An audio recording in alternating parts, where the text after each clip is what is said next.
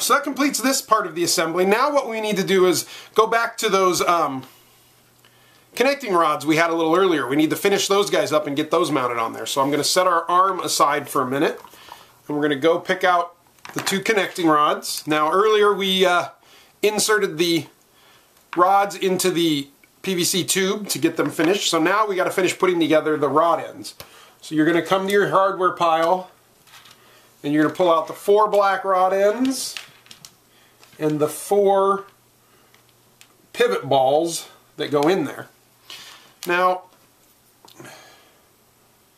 these things can be a bit of a bear as usual. You just kind of stick one in there, and I like to use a pair of pliers and just kind of snap them over, kind of grabbing and twisting with my pliers at the same time will snap that ball into the rod end.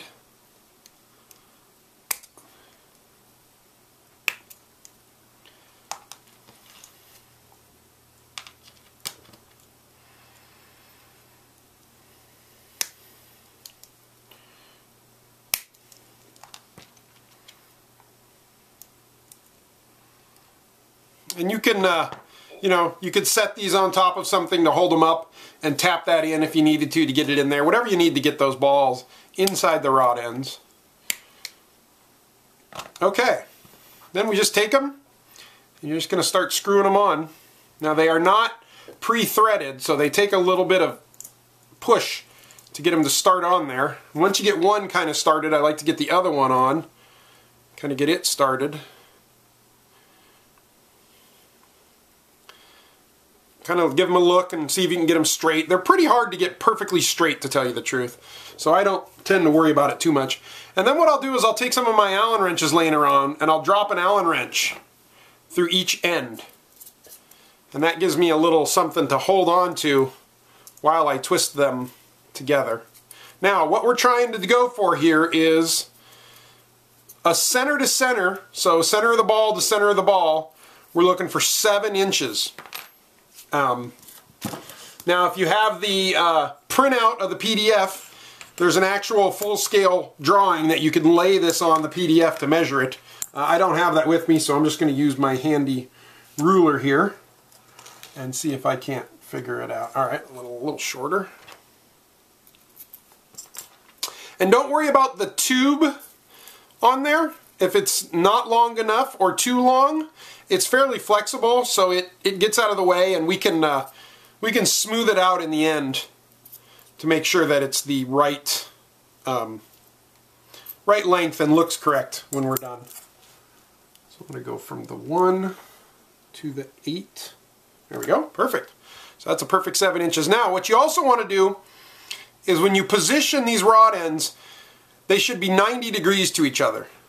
So you want to make it so when you look down the end of the rod ends, one is pointing this way and one is pointing that way in relation to each other, because that's how they bolt up on the robot. And try, tend to look at the black plastic part, not necessarily the ball, and make sure the black plastic parts are 90 degrees to each other. And then what you can do is if you have a little gap or a little bulge, I just kind of smooth this PVC piece back and forth here, and that'll just take out any of the inconsistencies or fill any of the gaps and give you a nice clean rod end when you're done. Alright, let me put the other one together.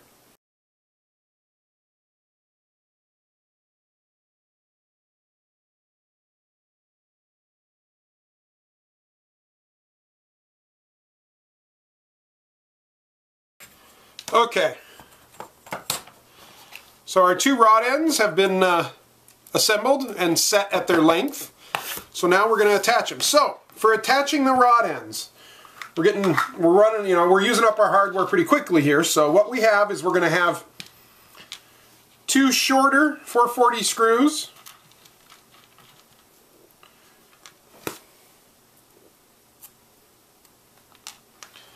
Two slightly longer 440 screws, and then we should have 4 440 lock nuts, and those are the ones with the little kind of blackish gray piece of plastic in the end of them. Those are lock nuts, so they stay in place. And then we're going to need our hand. Okay, so I tend to like to start down here at the bottom end.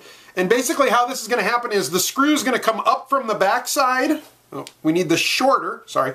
We're going to use the shorter of the screws on the bottom because the thickness of the arm is thinner than at the top, it's thicker. So we need the short 440. It comes from the back side through the hole.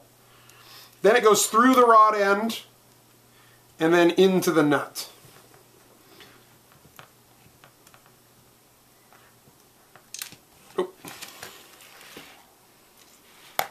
So backside through the rod end into the nut. And I just get these started at first just until I get everybody in place. Then they're easier to screw in. And then up top, the longer 440 goes through the rod end first, through the wood tab, and then we get the nut. Now you need a smaller Allen wrench for the 440 screws, but you should have one from all the previous work. Okay, that's one side. Now we're going to roll it over and put it on the other side.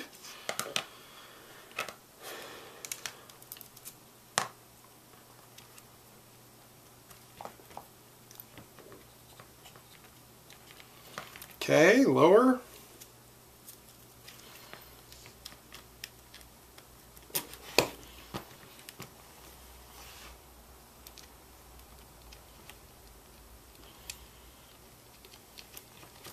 And the upper. And then I'll get my handy dandy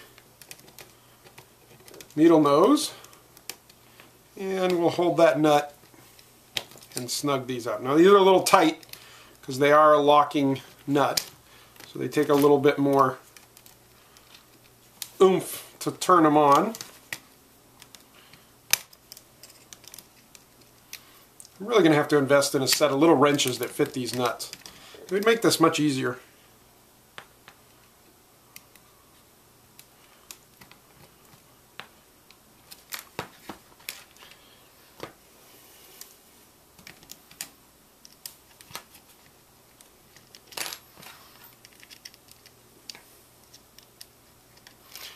Actually, this is a good place for these guys. These are a new set of pliers I got. These are what they call parallel jaw pliers. Pretty good stuff.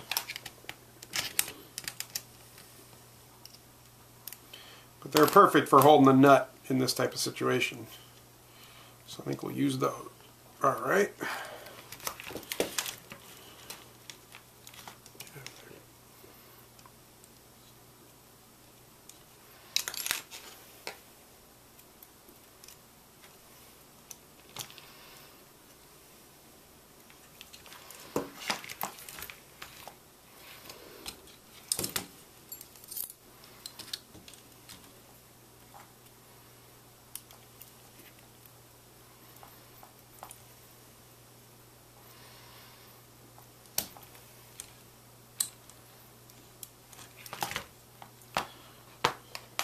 Okay, so what that gives you is the 2 link rods that generate your wrist movement. Alright, this arm is close to being done. So the final thing we need to do before we skin this arm is we got to deal with all our servo wires. So this is where our servo extensions come in. Now, we're running all these wires. They're all going to run down and pass through these 2 oval slots out the bottom of the hand. At the bottom of the plate there. So we're going to go ahead and I'll take these 2 wires, and since there's 2 of these, I tend to just pass 1 of each of them through each hole just to separate them out, make them a little easier. And now this is where all of your extensions come in. So what the extensions are going to do obviously is get all these wires down and out through the bottom of the hand to where we can attach to them.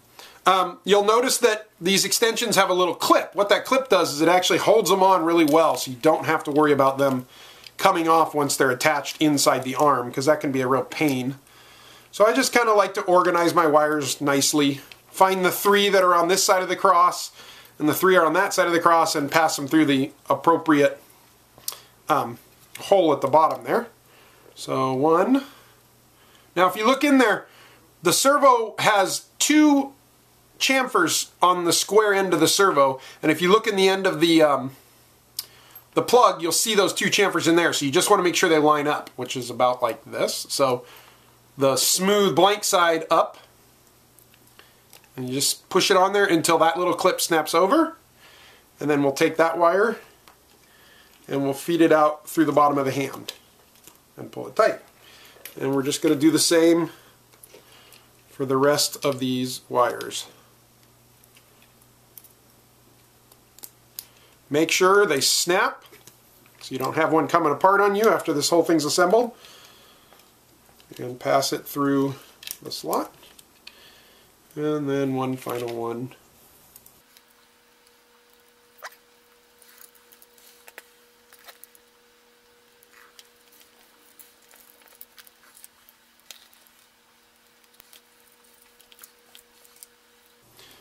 Now, this last one I'm putting together here, this is the wire that comes from the one in the wrist that controls the palm. And it's actually slightly long enough, almost reaches out the bottom. So what you end up having on this one when you put it through is you end up getting a little bit of extra wire here. You want to go ahead and leave that connector up inside the hand. You don't want to try to pull it through the slot. So what I tend to do is just kind of fold that wire down and let it live down in that thing and just kind of smooth all these wires on the back side here, keeping all this stuff good to go.